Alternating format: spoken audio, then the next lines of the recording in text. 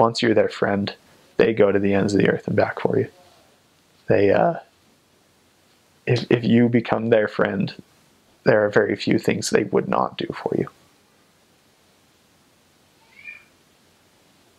And they're amazing people. They're just, I miss their culture a lot. When I first came back, American culture was difficult. Because I'd go up to buy something and the cashier would be like, "Hey, how's your day?" And I'd be like, "Whoa, you know, calm down. I've got the money. What do you want?" You know? But that's because I know that when my Dutch friends say, "Hey, how's your day?" what they're really asking is how are you? What can I do for you? Are you okay? You know? If your life's going well, I want to hear about it. And that's so cool. It's amazing. They are amazing people, and I love them. I absolutely love their ability to cook and to be willing to share their love and passion for the things that they do. You know, when you compliment them on their food, they're more than willing to just sit and explain how they made it and what all went into it, and to just keep giving you more since you like it. And I love how smart they are. They make sure to think things through and that it makes sense, and they're very smart and logical, and that was something that I needed a lesson in, to be thoughtful about the things that I do, and to take the time about decisions and things. They're just very, very strong examples of how to live their life, of being smart with money, being smart with school, and so that's something that I admire about them, that they are very independent and strong-willed, but also rely on their families, that their families are important to them. I love that they don't depend on personal cars, that you can just hop on a train to get to work, or you just get on your bike to go to the grocery store and you're carrying all of your grocery bags on the handlebars. And I'm also very thankful for their honesty, for their willingness to help, even if it's hurtful, you know, because it's hard to take criticism, but I love their honesty because it really shows who they are and how much they care. When I got there, I was really surprised at how friendly people were. I thought, okay, this place is cold, this place is really dark in the winter, people aren't going to be very nice, you know, but I really grew to admire their kindness and their openness with strangers, people they didn't know. Now, there are always people that are closed or not as open to talk to you, but for the most part, I found people really helpful. I found people very willing to help me with the language, with understanding how their country worked.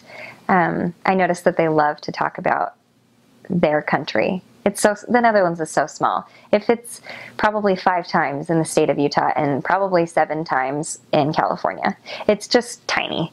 But the people there are very close to their culture. They're very aware of what is considered Dutch and what's not. And I feel like the quicker you can love what is Dutch and what they consider important, the faster they grow to love you and appreciate you. The people work really hard. They seem to work and want to work so hard at what they do. When people were at work, they were working. And when they were at home, they were with their family. And I loved seeing that family was a center of the culture. Also, they're very independent people. They like to do things themselves, and they definitely have their opinions about life and religion and the world around them and what should be happening and what shouldn't. But I feel like that's everywhere. It just seemed to come out stronger in the Dutch people. Some of my dearest friends are Dutch, and I feel like I learned the most from their openness with me. One of the things that I love about them, just that I saw in my time there, is they work, especially, you know, the native Dutch people, they work really well in a society together. You know, they all kind of, they do their part, and they have they're pretty conscious of, you know, the effect they have on the community as a whole. Obviously not everyone, but that's a general trend that I noticed. You know, just for an example, they do pretty well at recycling. That's something that they make a big point of. They have lots of facilities and different things to service that, and then they're just aware of people around them. You know, they don't want it. They won't ever impose on you. You know, sometimes you might get the wrong impression that they're not friendly because they won't necessarily just strike up a random conversation all the time. But, you know, if you ask for help, they're more than willing to help you. You know, if you need to find something or you just need help figuring something out on the street.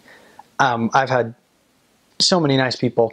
And then, you know, when you do get to know them, you have a reason to talk to them, you know, a friend of theirs, they're so hospitable, really nice people. And they go out of their way to just, and they love sharing about the country, and they love sharing about just things that they love in the area. A lot of them have lived in the cities or the areas that they lived, if they lived there for a while. I mean, they're really aware of what there is to do there. Not only what to do, but just the history and the culture. They feel a part of it, and it's. I think that it also does exist in some places in the States, but I notice it's really prevalent there, and it's interesting because it's such a small area. But, you know, just every area that they live, they love, and they take care of it, and for me, that's something great to see. And they have art all over their cities, very interesting art. It's well groomed, well maintained, especially in the Netherlands, and it's just nice to see how much they care about it, and will help you out as well. Dutch culture is different. It is very different from American culture, but they appreciate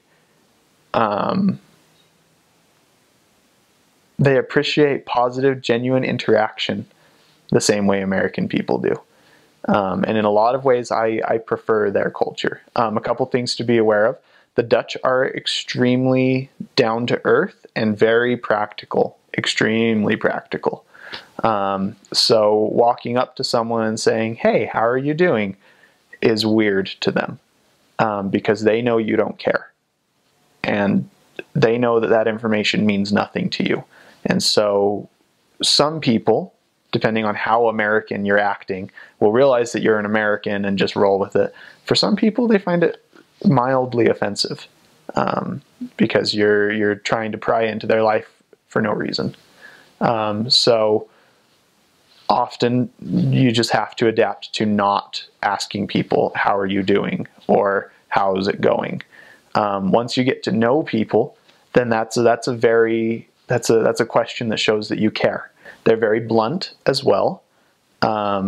If your Dutch is bad, sometimes you'll be like, "I'm sorry, my Dutch is bad," and they'll be like, "Yeah, it is bad. Here are some ideas for how you can improve." And that doesn't mean they hate you. That doesn't mean that it doesn't mean that you're the worst Dutch speaker that's ever lived. It means that, yeah, your Dutch is bad. You said it, they said it. Okay, it's an established fact. Whether or not they said it, it was still there. But they're going to try and help you. They're going to give you some feedback, and they're going to say, "Okay, here's what you can improve. Here are some things you can look at." If you just remember that the Dutch are blunt and down to earth, nuchter is the word they use for it, which translates more to like sober or solemn, but it's really just like hyper practical.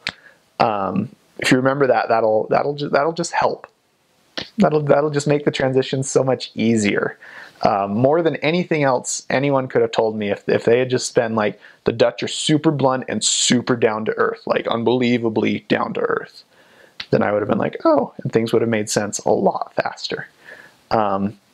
When you approach someone on the street, it really depends. How you do it depends on where you are. In the Netherlands, a 1-hour train ride will pull you into a totally different culture, a different dialect, a different way of going about things. Each little town, each city tends to have their own way of doing things and their own dialect of Dutch, and their own expectations. When I was in Rotterdam, for instance, we discovered that when we knocked on someone's door or when we talked to someone, we said, hello, we're missionaries from the Church of Jesus Christ of Latter-day Saints. We're here to share this book with you. May we talk to you about Jesus Christ. We had to tell them right there, right on the spot, why we were there and what we wanted, or they got very annoyed. Sometimes we would be like, hi, we're volunteers and we're asking people where they find happiness in their lives.